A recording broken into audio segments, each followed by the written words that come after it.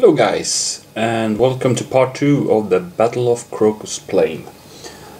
This is a battle fought between the Macedonians or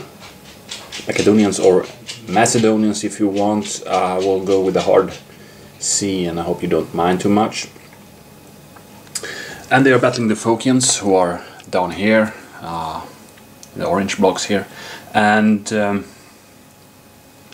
think there was a kind of cool action already in the first part. We opened up with some skirmish, and then we saw Parmenion located there with his cavalry charge. The charge were not that successful in the beginning, but the second wave really broke the Phocian left. But now they have retreated back, since the Phocians responded with moving some medium-heavy troops against the direction of the cavalry, so they moved back. But they have really been successful. They have gained 4 victory banners for the Macedons there, so yeah, we could call that a successful initial cavalry charge indeed. And also we have seen some heavy troops break out from the line, starting to move to meet these Phocians, who shifted a bit to the left here. Over here we have seen basically some skirmishing happening with lighter losses on both sides. We have some light units taking hits there, over there too, and here's also the auxiliaries belonging to Antipater, who's attached there. Those also took some hits from these stone slingers. These guys have been quite successful in their skirmishing, I believe. So the Phocians don't have any victory banners as of yet, but let's see what happens. Here's the Macedons, or the Macedonians. And this card I don't think we had in the last time, so this was a new withdraw. It's a class of shields, really good when it later on when it's getting heated up, this battle, so I'm gonna use that. 2 in the center, light troops, leadership any section, or 3 units left. Well, we could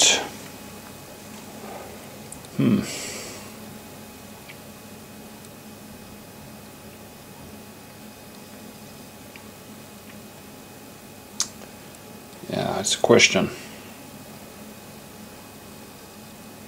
The thing is, if we start moving up, let's say we play the leadership any section and start with Philip, we could move 1 hex forward, but then we give the Phocians the first strike if they move up and battle us, and I don't really want to see that, so I might take it a bit easy. We are in a lead, so we don't have to hurry.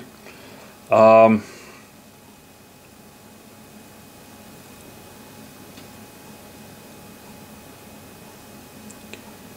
actually thinking of playing 3 units over there to skirmish, or perhaps the light troops. That could give us 5 light troops to activate. Not bad at all, not bad at all. We could actually get in quite a few skirmishing with that card. Let's do it. So play the light troops, I think, this time. Yeah, let's do that. I'm gonna organize here a bit, like that. So light troop it is, and I'm gonna activate the lights over there. We're gonna activate lights. These guys, and these guys, and that's 5. So these guys will just move up here. They are preparing themselves for the clash, so they can move into the side and do some skirmishing if needed, or block some retreat paths. Antipater will actually now prepare for the big clash, so he will join up with the center, going there, 2 hexes with his auxiliaries, and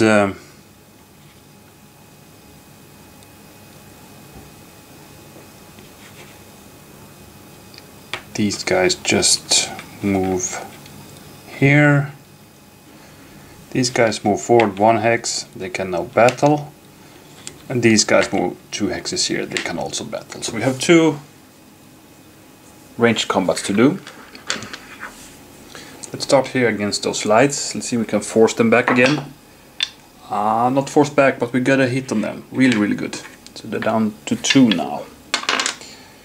We're kind of lucky with our skirmishing here. Well, both sides have been pretty lucky. And then we have these guys who could put some bow fire. They cannot see these guys, so they have to put the fire on the slingers. It's 1 die. And that's a miss. So that's basically it. But we have a kind of a oblique line here, starting to move against the Phocians. I like that.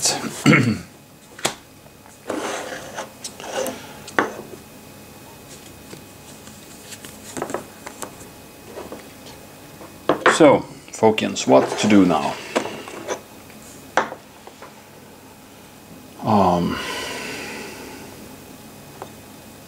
Double time. We could get in the first hit with this card. Interesting.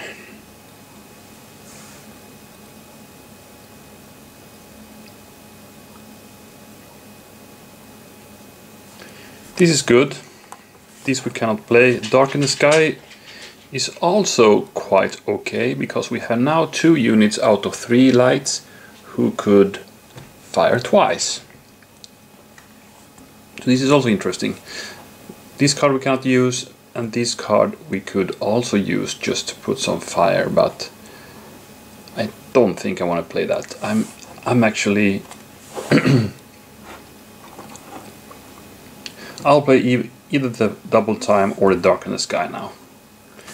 I'm gonna roll an even check for that. So 1 to 3 we play the double time and go all in with the big battle now, or we will go with one more turn of skirmishing before attacking and Dark in the Sky.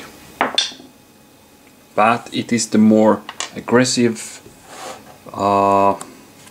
option. So Marcus and his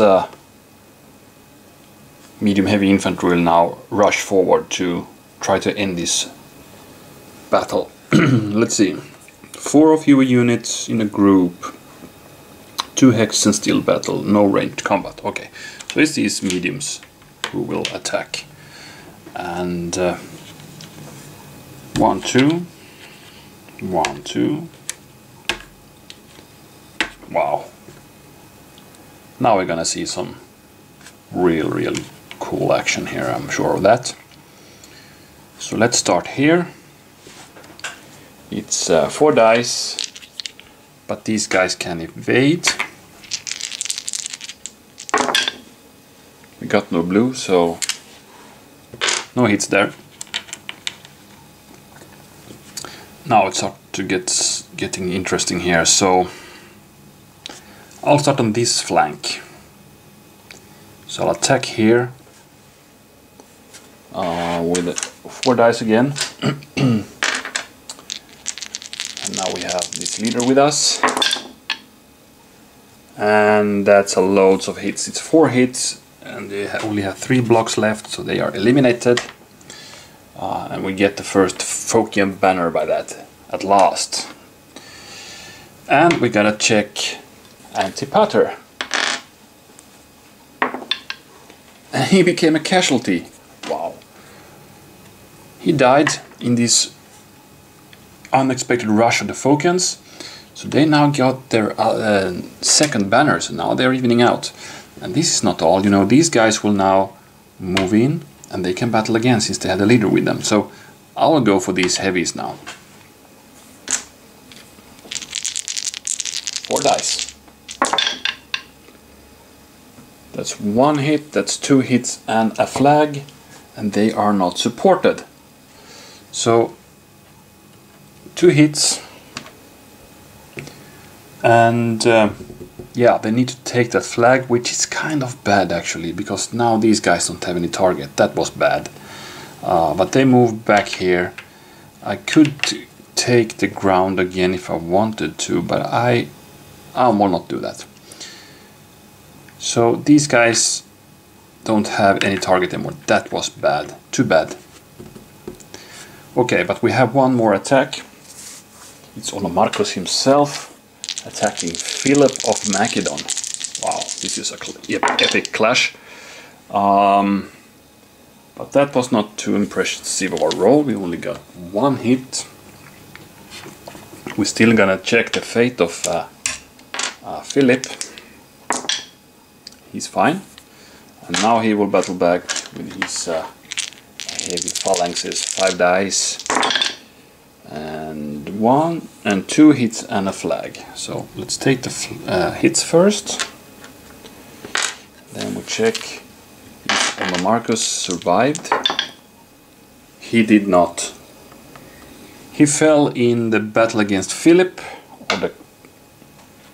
So, oh my, they gained another banner by that. Okay, this was not good. So maybe they want to take that flag now. Yes, they do. They're gonna retreat here. Alright, that was not good. 2 bad things happened. First of all, this is maybe the most important. Marcus fell, and these guys really decimated. We only got one of them. And a lost opportunity to battle against that guy. That was bad. I should maybe have attacked those guys instead with those, and then I could have this battle. Yeah, that would have been more wise to do, but well, it's always easy to be wise afterwards, right? So, well, that was a double time, and that was a brave effort by the Phocians at least. I guess you agree about that. So now it's the Macedons, and they need one more banner, you know. How can we achieve that? I think we can achieve that by... Oh, they also got a double time now, by the way.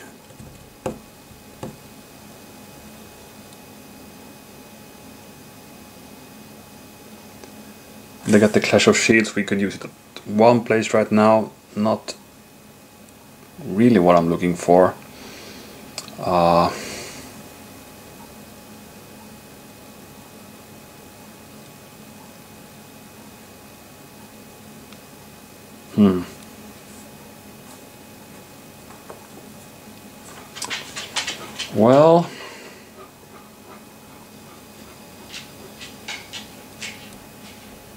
Well, the obvious one is to attack these guys, right, with Philip, and that should do it.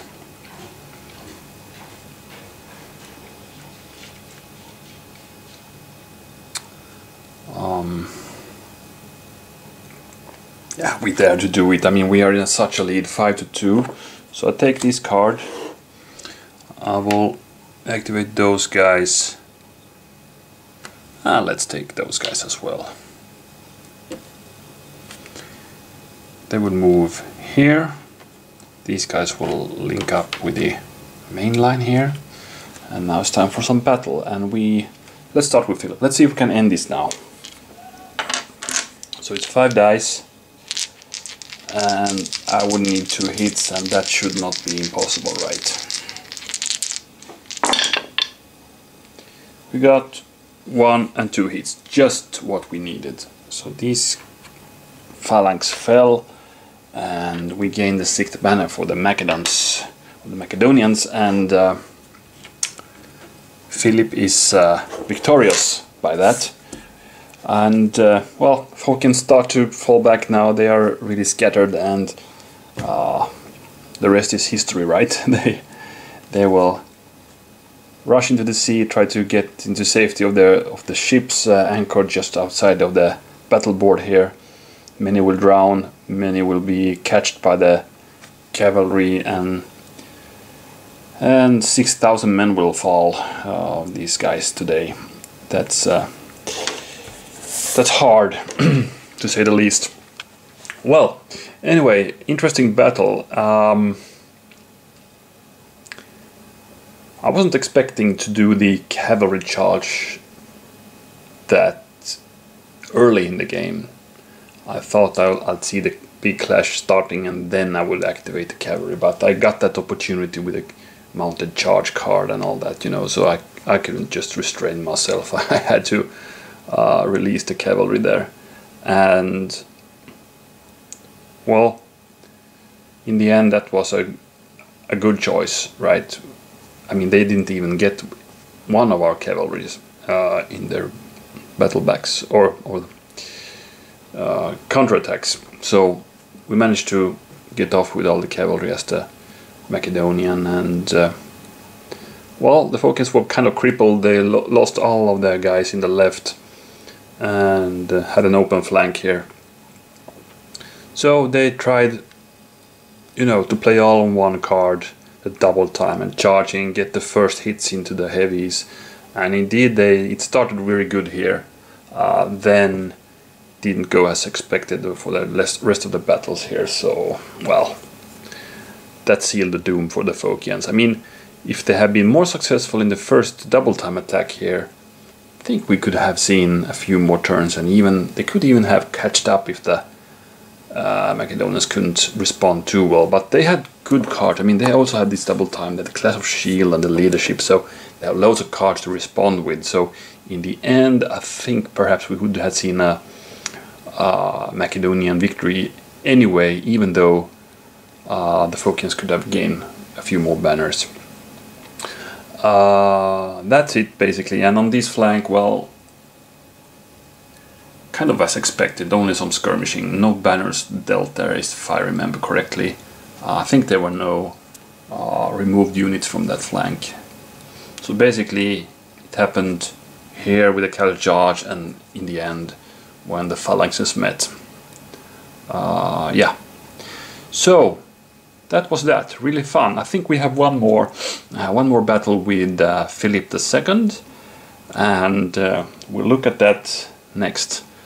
So thank you very much for watching, and see you again. Bye bye.